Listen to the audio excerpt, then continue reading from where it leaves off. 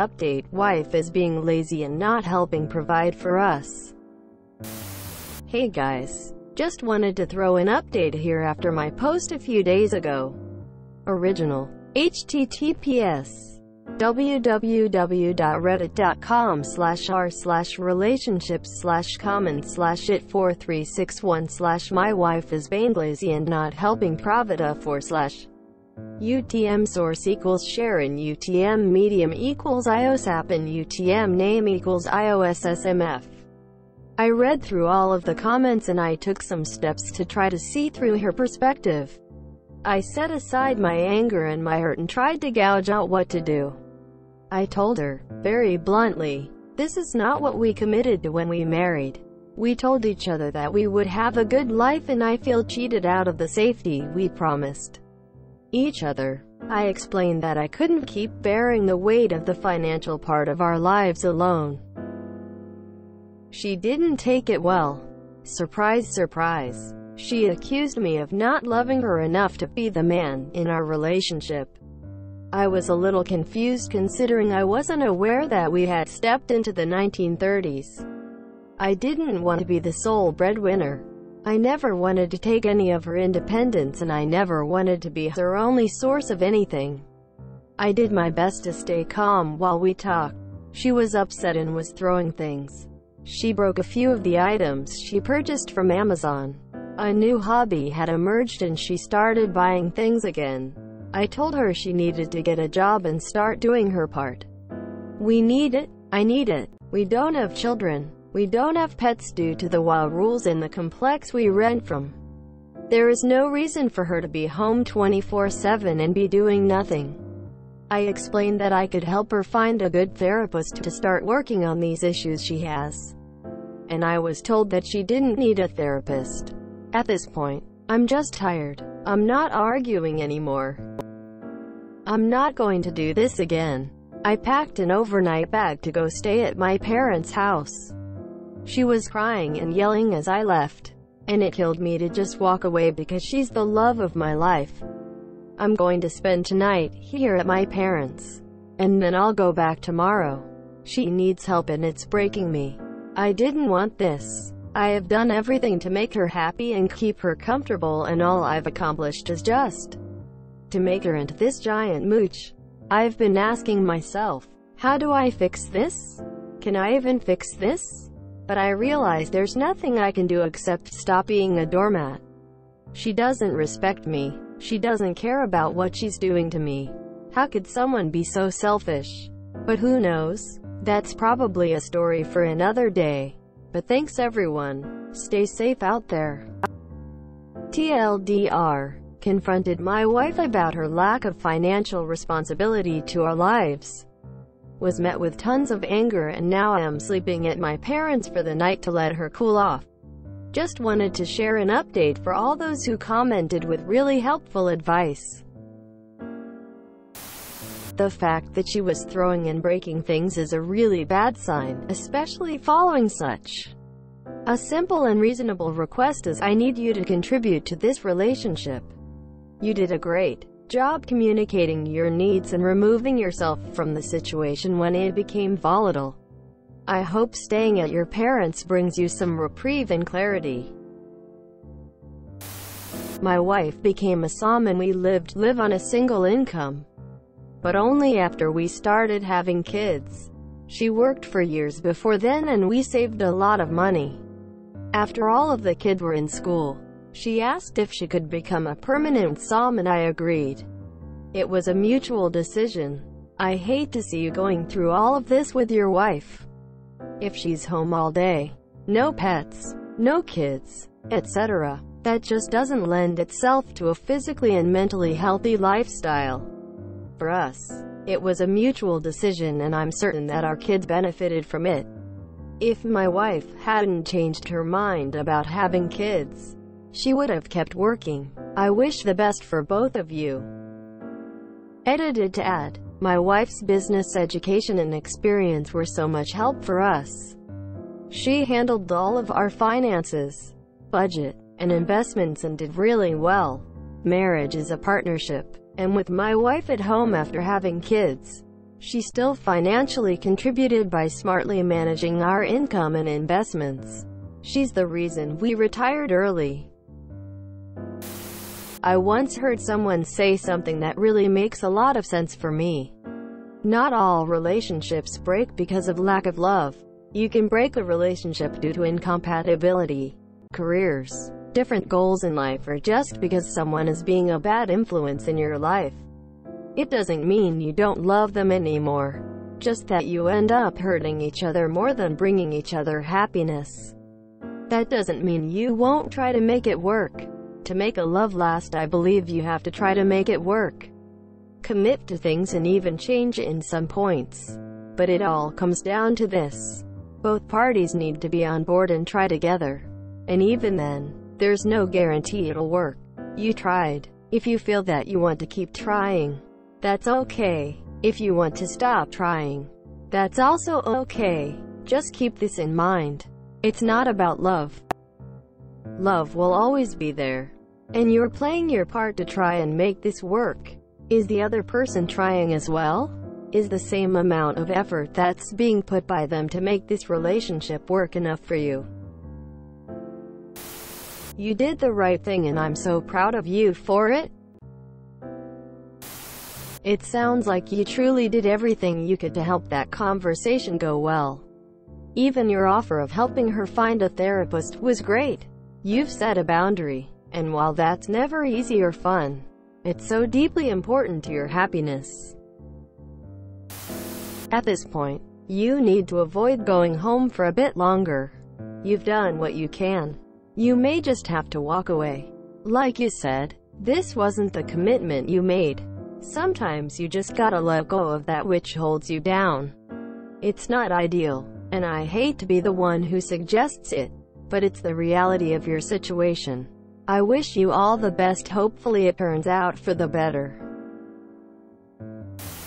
Dude, just remember you're walking away from an abusive situation. Throwing things and breaking them in anger is just a step away from throwing them at you. You did the right thing. The woman who was the love of your life does not seem to exist any longer. Stay strong.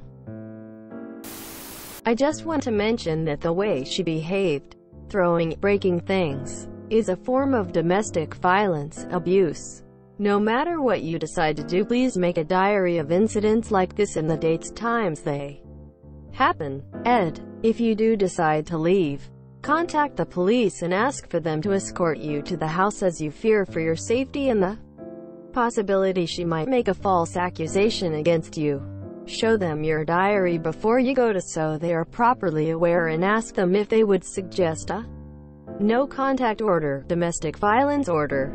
If they don't seem to care, ask to speak to their superior and make a formal complaint against them for unprofessionalism. Violence isn't a gendered issue and should never be taken lightly, regardless of perpetrator or victim. All the best and be good to yourself. If there was ever a time to call a lawyer, this is it. Throwing things around is a form of abuse. You don't have kids and are young. You'll be hurt, but this is a perfect time to just go your way. Don't wait until she decides to be what you want again for a little while and get into a vicious cycle, especially if you were to have kids. She accused me of not loving her enough to be the man in our relationship. Gaslight, manipulation. Red flag. She was upset and was throwing things. She broke a few of the items she purchased from Amazon. Violence, destruction of property. Red flag number 2. These 2 red flags purely in her reaction to a conversation are grounds to leave the relationship. Add in the complete lack of contribution and she's basically financially abusing you. Time to get a divorce, mate. Good luck, man. Seems you've made up your mind. This comment will not address many of the things you mentioned in both posts, as others have done so. But here are the standout things. 1. You two need to be able to entirely disagree about something without anyone devolving into throwing things. While that isn't physical abuse, it is intensely abusive behavior aimed at being as volatile as possible in hopes that it will be a deterrent from the other person ever going against you. 2. None of this is yours to fix. She is your wife, not an appliance or a car. It's not your job to fix her. You both built your relationship and you both have to work on fixing it together. Be very careful when you start referring to things concerning your relationship with I instead of we. 3. Telling anyone they need therapy is an almost guaranteed way to make them not listen to you. It might serve you better to suggest you both go to couples therapy to help work through the differences in communication styles and expectations. Also, in order to help her talk to you more, especially if she might have a reason for not seeking work. This year has been a lot to deal with and people cope in weird ways. Edit. Spelling is difficult. Hey, so I agree with all the comments saying that, assuming she is mentally okay, you should just walk out, but need to make you aware of one caveat. She might have bipolar disorder. Mild as of right now. Based on this being a cycle that repeats every 8 months. Her personality or values suddenly changing. Like now she wants to be a SAHW. Her falling into a rut where she can't seem to focus on anything and dreams up hobbies that go nowhere. Moods go up and down and intense, to point of damaging property. I would suggest, while staying safe at your parents', at least give her a shot by telling her you're willing to work on it only if she is willing to get checked out by a therapist, that those are the terms to be with you. Obviously use your discretion and read up to see if she has any other symptoms, but like this could explain it, and if she is willing to work on herself and figure out the right medication, things can work out. So, firstly, I want to say you sound completely justified in how you feel. I didn't read through all the comments on the last post, but it sounds like you're doing a lot to carry both of you at the moment. That's not sustainable and isn't how it should be. However, as you acknowledged in your last post, it sounds like your wife is quite probably suffering from depression or some sort of mental health problem. And from how your post reads, it sounds like you've brought up all of the problems in quite quick succession. If it is mental illness, she probably knows she's not pulling her weight and she probably feels awful about it already. But she probably feels overwhelmed with how to deal with all of these problems, so she's lashing out, which she shouldn't do, and that needs to be a firm boundary set, but that's how it is. Also, it sounds like she's fallen into the trap of being most qualified for jobs she hates. Been there, done that myself. You quit hoping to find something better, but it doesn't show up, so you go back to the same kind of job you hate. That doesn't make it okay for her to shirk her responsibilities, but I wonder if you could communicate your needs to her in a more broken down way that would make it easier for her to tackle. You said she's the love of your life, so I'm assuming you really want to save the relationship. I'd really recommend you present all the problems in stages so it seems really manageable for her. Firstly, you want to remind her that you do love her and want to be with her, but that the way you are living isn't sustainable for both of you. You recognize that she's been unhappy with parts of her life previously, and you want to help her improve on that, but the situation as it is isn't sustainable for very long. So you want to help her find solutions to move to a more sustainable life. Straight out of the door, I'd recommend couples therapy, cause it's a lot easier for someone to recognize they need individual therapy and what kind of therapy they need once the doors of communication have been opened with their partner and they can hear a rational point of view from an impartial third party. Set a budget for the Amazon spending to allow for you to pay for the couple's therapy that enables her to get into the habit of curbing her spending while seeing a direct benefit to her life from doing so. From the fact you're bringing up her pattern of leaving jobs etc. now, I'm guessing that's something you've been unhappy with for a while but perhaps not communicated, and I'm sure you'd like to see her doing something that doesn't make her miserable so you two can have a life together. So, It's important to communicate that, having set the wheels in motion with couples therapy and a budget, it's easy for you to step it up from there slowly. You're happy she's doing some therapy and working on herself, but while she's thinking what to do, is there a way you guys could make a couple of extra bucks through one of her hobbies? Selling stuff on Etsy, etc. And build it up from there. Can you do a couple of days a week working at a job you hate?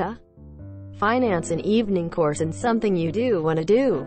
Also, I think it's beyond reasonable to want some of the housework, if not all, done if you're going to work day and she isn't, but the whole maintenance of a house can be a bit overwhelming, so I don't know if you're breaking it down for her, darling. I know you're struggling at the moment, but so am I. So it would mean the world to me if you could hoover the house and get dinner on the table when I come home. It might be easier for her to hear it as a nice gesture rather than a reprimand. I think people often respond much more positively to requests when you make it sound like they'd be doing something nice for you, rather than it's something they owe you, even if in fact, you feel like it's something they should be doing. The goal is the end result, not the way you've asked it. Apologies if you've tried all the above already. I haven't garnered enough from your posts to tell how many different communication styles you've tried, but in my experience that can really make the world of difference. As I said, I looked at your previous post, but I didn't read all the comments. To apologies if it's things you've already tried. Ultimately, if you are hoping to preserve the relationship, you need to start putting in a few boundaries ASAP, and start building up from there. Communication is always key. And it doesn't sound at all like you're beyond hope yet, but what you need to do is keep in mind what goals need to be achieved for the relationship to be sustainable for you. And try and keep those in mind and see if you feel like you're moving closer to those goals. Ultimately, nobody will blame you if you can't or don't want to make this relationship work. Both parties have to be happy in a relationship. But since you expressed a desire to make it work, I thought I'd throw in my 2 cents. I know that you have a lot of comments already, but has your wife ever been evaluated for ADHD? It presents very differently in women and is almost criminally underdiagnosed in adult women. Your wife's patterns with work, new hobbies, and emotional dysregulation sound like adult ADHD. And therapy is important for making any progress. I know that that is only helpful if she agrees. But maybe after you both cool down she can think about it. I highly recommend the subreddits r ADHD Partners and r ADHD Women. They're good resources for learning and you can ask questions there. I know you're both having a tough time now, but I really am rooting for you too. You don't need to fix anything. Her throwing things is unacceptable. She's not a toddler. That's grounds in itself to leave and never look back. You're not her bank account. And her telling you to be the man is incredibly sexist. I'm glad you left for the night. She needs to know that you're not gonna put up with her antics. I wasn't aware that we had stepped into the 1930s. Lol, that's hilarious. Made my day. She portrayed herself to be someone she's not for you to marry her. You loved the illusion of who you thought she was. She's now showing her true colors. It's time to accept this and book an appointment with a divorce attorney. You need to know your rights. It's a really tough pill to swallow. I have been there. However, there's light at the end of the tunnel and you will come out the other side a bit bruised, but you'll be fine, my friend. I just went through something similar with my ex. We weren't married, so it's not as bad as what you're going through, but it's so fucking hard to be the only source of support and stability in a relationship. It bleeds into every interaction. And probably like me, you feel an immense amount of pressure to perform of work because you're the sole breadwinner and constant anxiety about what happens if you lose your job and have to rely on your partner. I hope you guys work it out. If you enjoyed this video, Please check out our playlists full of similar content. Epicaricast is like doom scrolling for your ears. Please like, share, and subscribe.